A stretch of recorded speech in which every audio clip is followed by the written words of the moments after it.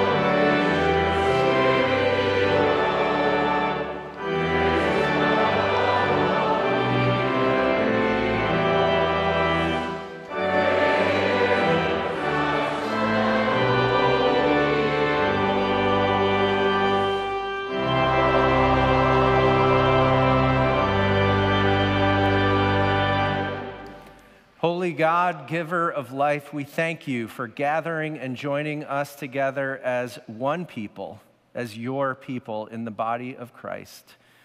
Use these gifts according to your good purpose and pleasure. Use also our lives to proclaim the good news of new life in Jesus Christ our Lord. Amen.